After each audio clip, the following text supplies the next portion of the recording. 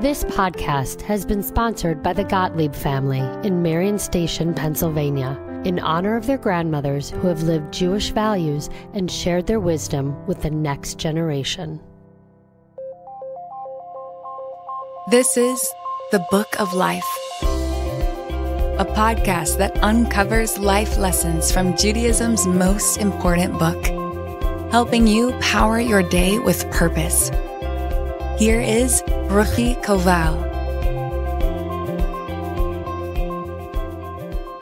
So there's this reality TV show called Chopped, okay? And clearly it's very popular. It's run for 46 seasons.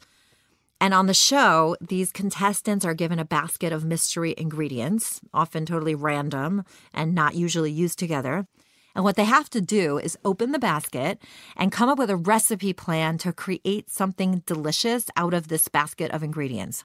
So when you watch the show, you can't help but notice that some of the contestants are totally absorbed in their own basket and their own recipe, but others cannot help but peek at what their other competitors are doing over in their workstations. While it's obvious that looking at your neighbor's basket is not going to get you ahead and will probably set you back, it just seems that some people can't help it. In a way, we're all looking into each other's baskets.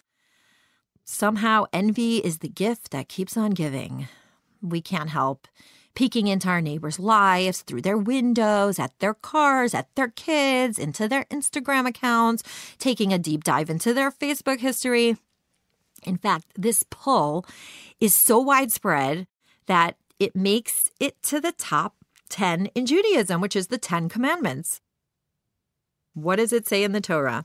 You shall not covet your fellow's house. You shall not covet your fellow's wife, his servant, his maidservant, his ox, his donkey, nor anything that belongs to your fellow. So maybe you didn't covet your fellow's donkey or ox, but maybe you've been coveting his vacations or her new boots. And you might be trying to figure out, are they really spending all that money? Does it just look like it? Is someone else sponsoring it?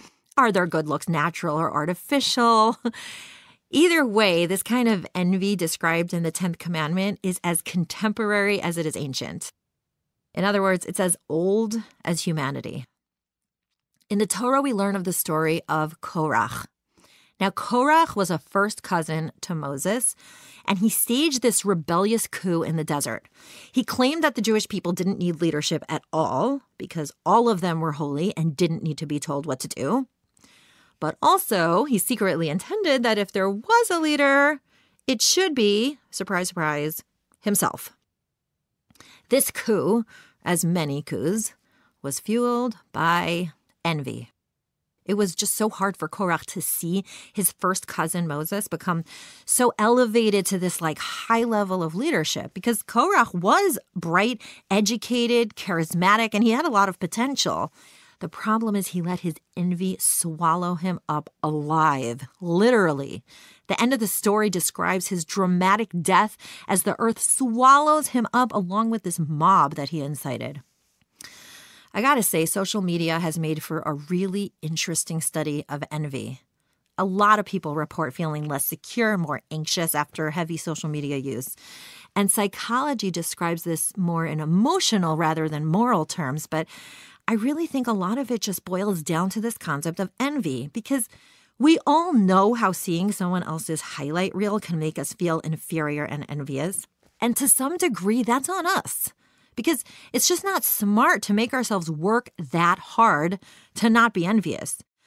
And so we should try to practice prevention as well by being mindful of our social media use and about how we allow our thought processes to develop when this jealous thought pops into our head. Anne Brichers, who's an author, she wrote the following: "Do not spoil what you have by desiring what you have not." See, the problem with envy is that it's kind of like a monster that lives within us. And when we feed it and let it come out, right, it can consume us. It has the power to literally steal our peace of mind, our relationships, our happiness. Because there's always going to be things that other people have that we don't have, always. But when we wallow in this envy, we obsess about everything that we don't have to the exclusion of everything that we do have. It's exactly like being on Chopped and wasting your time letting your eyes wander to your competitor's basket.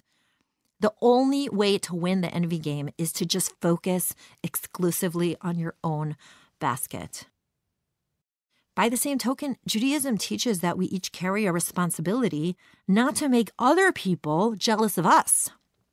It's one thing to have a moderate sense of pride about ourselves or our accomplishments or those of our family members, but when we step over the line, right, like when we become arrogant or flaunt our blessings, that's when we invite envy, and that is dangerous. I remember when I first got engaged, I was so enamored with my fiance, and I had so much fun telling my friends all about him and how incredible he was. But at some point, I realized that I was making other people jealous because so many of my friends didn't have a special someone, and they were definitely happy for me. And, everyone indulges a blushing bride in her joy and in her moment. But it was still my responsibility to be modest about my blessings, so I just didn't rub it in other people's faces. The truth is that we each come into life with our own mystery basket, right? In my mystery basket are a whole lot of ingredients that I will unpack, so to speak, over the course of my lifetime. With this combination of ingredients, God wants me to create something delicious, right? Take what I gave you and make something amazing with it. And everyone else in my life will also receive a basket full of ingredients of their own. A mystery for my friends and relatives to unpack and create their own recipes with. But it's beyond irrelevant what's in someone else's basket, because I can only create something delicious with my own ingredients. And the more time I spend looking at someone else's basket, the less time I have left to create something beautiful with my own. This is why the 10th commandment ends with these words, and everything that belongs to your neighbor. Because you can get stuck in a pattern of looking at one friend and desiring their job, looking at another friend and wanting their spouse, looking at another friend and wanting their house or another one's personality, body type, brains, talent. But every human being is a world unto themselves, right? No one's a composite of everyone else's best attributes. Each person only has one basket, just as you do, and it's got desirable and undesirable elements in there. So if you want to be envious about something about that person, then ask yourself, do I really want everything that belongs to that person? Would I really want the whole package? Because what social media misses is the whole story. The whole basket, every single ingredient. Some of them are more delicious than others. Some of them are easier to cope with than others. And if you looked into your friend's whole basket, you'd probably choose yours right back. So don't be a Korach. Don't give in to the pull of envy that every human being has struggled with since the dawn of time. Let's rise above. Let's keep our eyes on our own basket. And most importantly, let's create something delicious. This is the Book of Life. Don't forget to rate, review, and subscribe to Momentum Podcast on Apple, Spotify, or wherever you get your podcast. Join Ruchi again next time for more meaning and inspiration from Judaism's most important book, to power your day with purpose.